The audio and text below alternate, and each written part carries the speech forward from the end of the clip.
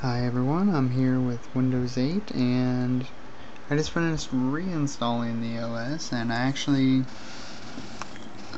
I go over in the corner here, I actually uninstalled the leaked RTM in favor of the official Microsoft evaluation version.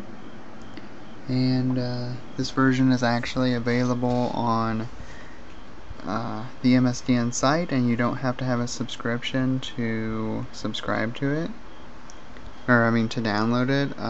TechNet and MSDN subscribers will basically get the exact same download, but they'll also be getting keys so that it's not time locked.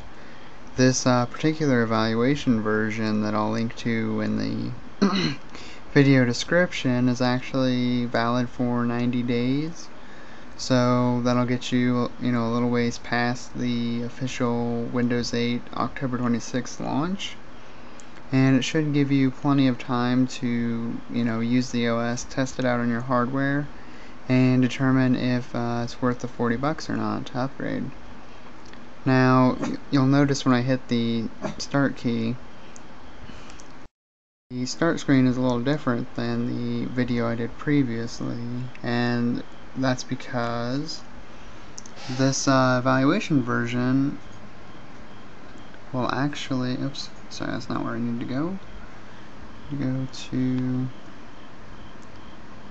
Yeah, one thing about the charms bar, it's a little finicky. You don't hit it exactly, it goes away. But anyway, you'll see that the personalization section of the PC settings, which is what was formerly the control panel in Metro, is actually unlocked now, and with the leaked build it was grayed out and you needed to provide a key or use a an activator or a to get past that. But with the official evaluation version, you can change all this stuff and personalize it to your heart's content. Well, sort of. You can't choose every color here, but it's something.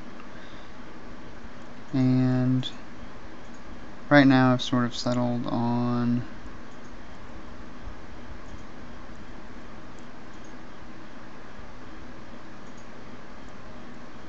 I don't know, that one's alright. But yeah, it's pretty much the exact same software as the leaked build that I showed off, but it's it's activated now. So now I have 90 days. I don't have to mess with the rearm command between restarts to get rid of the little activate Windows watermark that kept showing up, and can personalize Metro and all that goodness. So I'm in the process of reinstalling all my apps now, and I think I'm going to give Windows 8 another few weeks just to see if it's going to be worth the upgrade or not. I think initial impressions wise, after using it for about a week on my main desktop, that I probably will just spend the $40 and upgrade,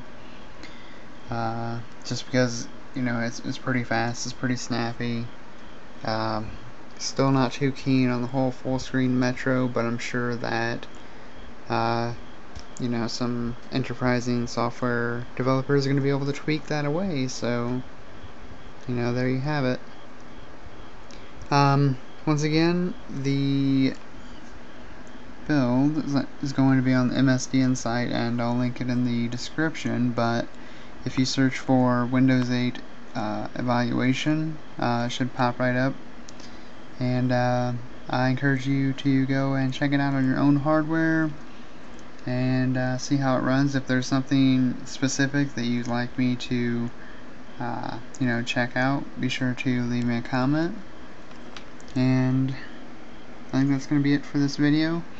Now, I just want to mention real quick, because someone did ask on my previous video and I almost forgot, is that This is not an end edition, so the evaluation version will have the video app and such pre-installed. And the video app actually works. In the RTM, it kept just closing on me, and it wouldn't really play anything. It would work maybe half the time, and now it seems to be working whenever I need it to. So there you go. Thanks for watching.